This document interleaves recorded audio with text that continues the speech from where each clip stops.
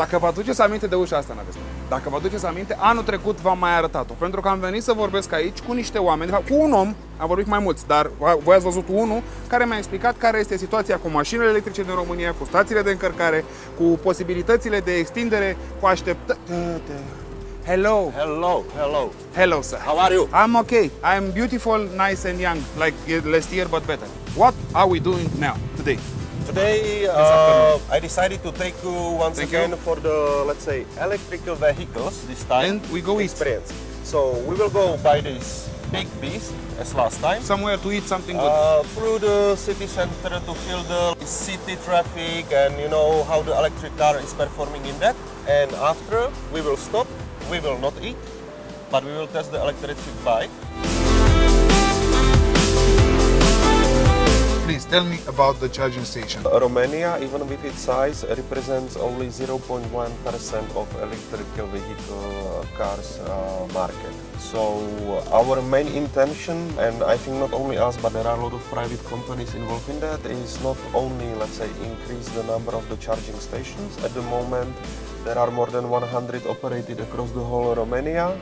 50 are operated in Bucharest, and last year when we were debated, we had like 2 stations. What we did during the year, we designed it and prepared another 14 stations in Oltenia. Now we have applied for EU funds because this is activity which is heavily supported for EU funding, and I encourage like every participant on this market to go through this exercise because I believe it's important and an important source of funding which is always needed.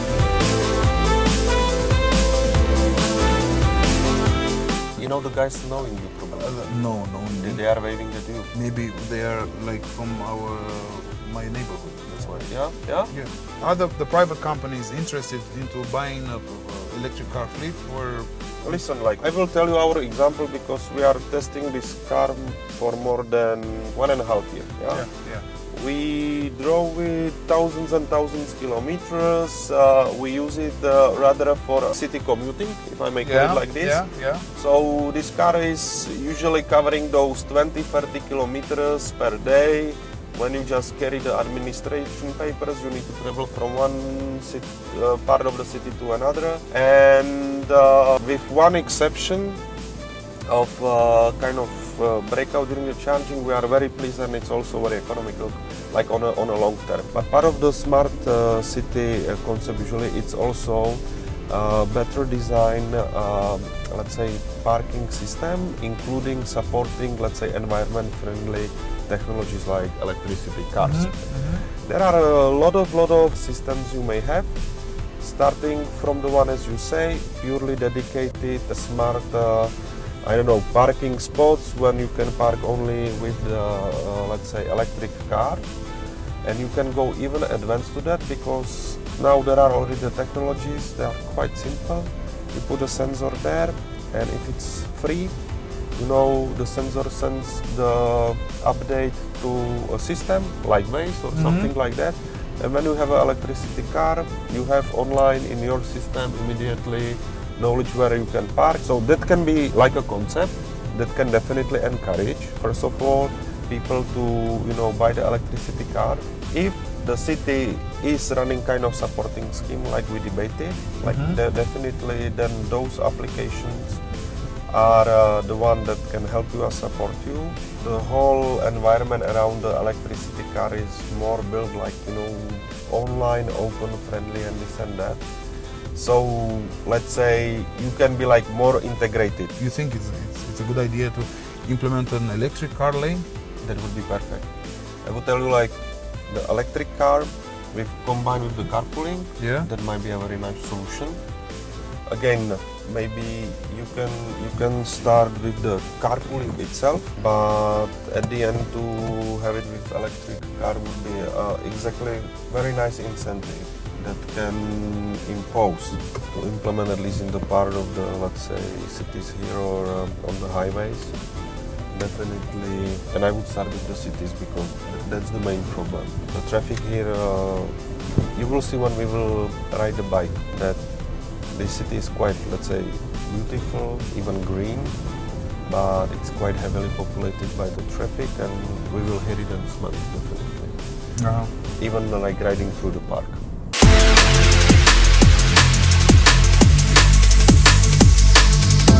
Honestly, this is for the first time that I'm going to ride an electricity bike. So I'm curious how this beast is working on. I have an electric bike for I think 2 years. I have a PG. It's a great bike. But this is a Romanian bike. You know, this is a brand that we used to love and we still love. During the communist era, this was the brand. Vegas. We can see actually, like, you know, you see the cars passing by, like how fast we will be compared to them. Yeah, we can choose one to compare ourselves at the end if we are in the front or not. Absolutely, absolutely. Yeah.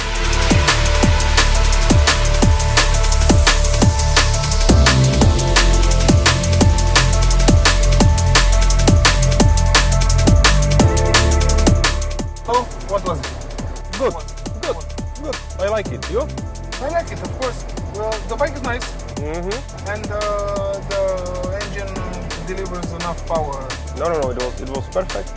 We went even faster than cars in the traffic, of course, because they stop also on the lights. But we made a very nice progress. I would like to kindly invite you for another session that we can do next year together. Yeah. Let's do it rather like e-mobility day, that we can try and promote what is e-mobility about, that it's not only about electric car. We can speak about some concepts like the smart cities. We can see the progress, how, for example, electric bikes are doing after 1 year in Romania. Definitely we will come with more ideas.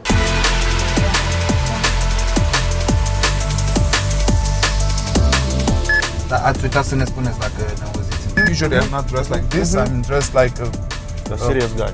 No. And if you are going to now burn me on a fire in the sake of your revolution, I stop and go home. I will stop the edge. I'm trying not to lose my.